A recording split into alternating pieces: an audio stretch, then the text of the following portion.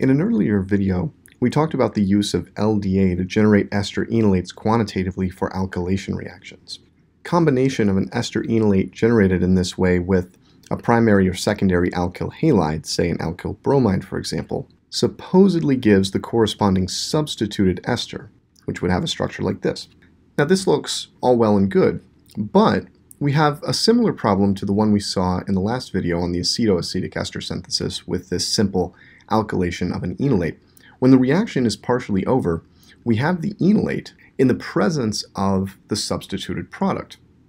The product has alpha hydrogens that can be deprotonated by the enolate itself to give a different enolate. And in fact, the enolate that results from this proton transfer process is more stable than the initial ester enolate because alkylation has installed an additional substituent on the alpha carbon.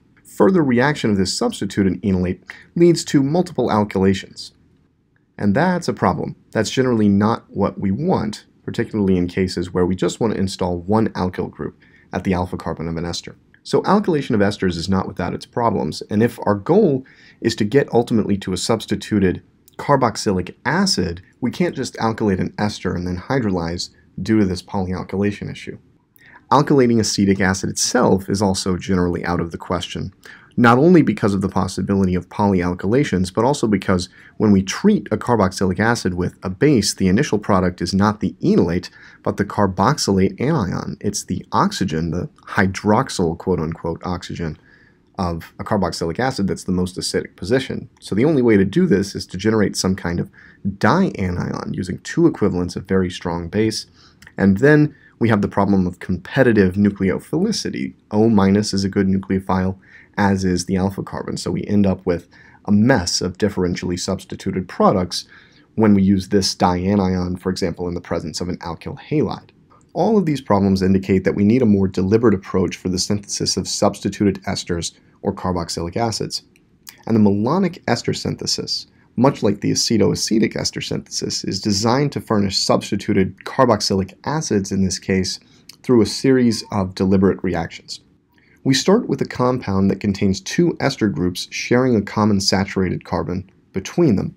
These are referred to as malonate or malonic esters. And they're beta ester esters, since from one ester's perspective, there is a second ester group at the beta carbon with respect to the first ester. Similar to the acetoacetic ester synthesis, the malonic ester synthesis involves three stages. First, alkylation through a selective deprotonation at this carbon between the two carbonyl groups, followed by treatment with an alkyl halide. Then basic hydrolysis. This converts the ester groups into carboxylic acids. And then finally, decarboxylation, and this replaces one of the carboxylic acid groups with a hydrogen, leaving us ultimately with a monocarboxylic acid substituted with the new R group that was introduced in the alkylation stage as an alkyl halide RX.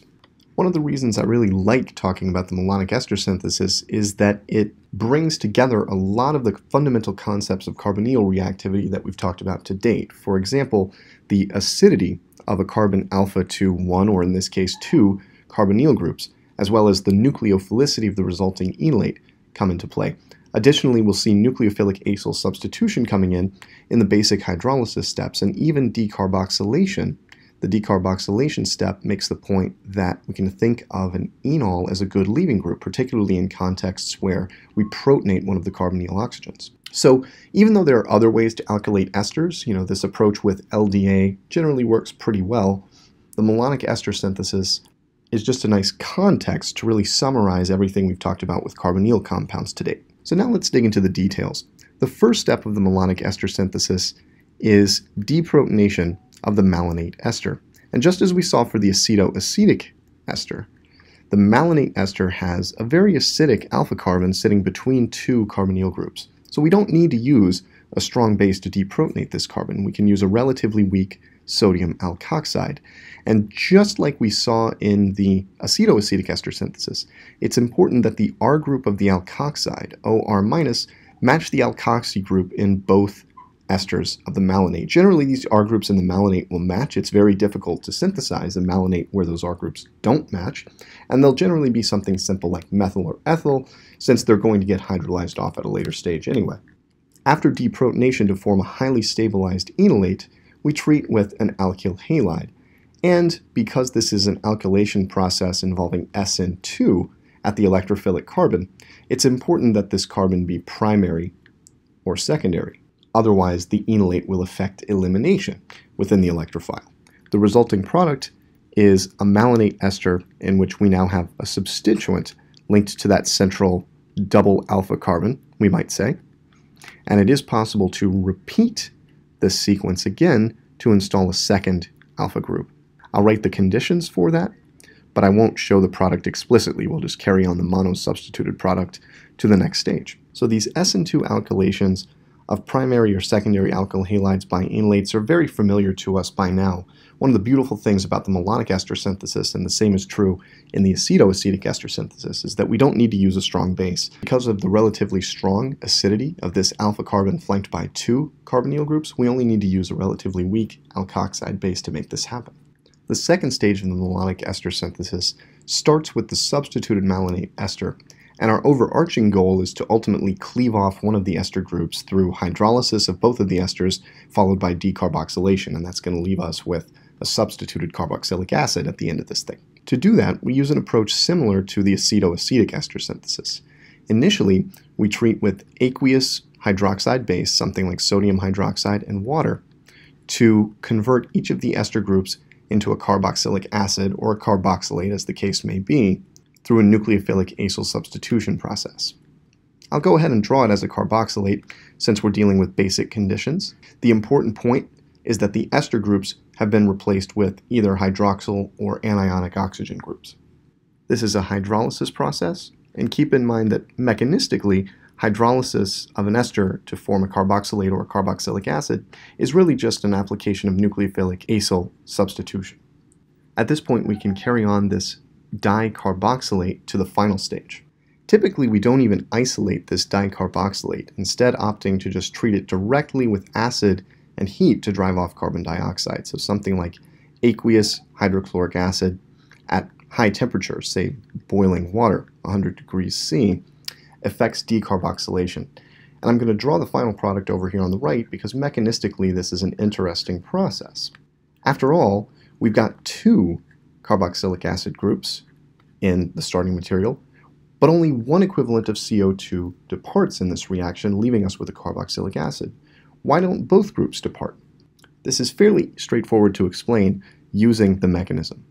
In the acetoacetic ester synthesis earlier, we saw that the purpose of the acid here is to protonate one of the carbonyl oxygens. And the same thing happens here. This proton transfer has the effect of introducing positive charge into the molecule. And in particular, the protonation turns the alpha carbon between the carbonyl groups into a potential leaving group or nucleofuge, since the cleavage of this bond toward the alpha carbon would generate a neutral enol intermediate. So for example, water could come along as a base at this point and promote the elimination of CO2 from this intermediate.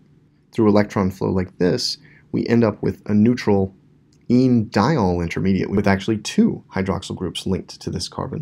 And after that elimination process, tautomerization takes place to give us the final carboxylic acid product. So CO2 is given off here through an elimination type process. The electron flow shown here may happen over multiple elementary steps, but gets the point across.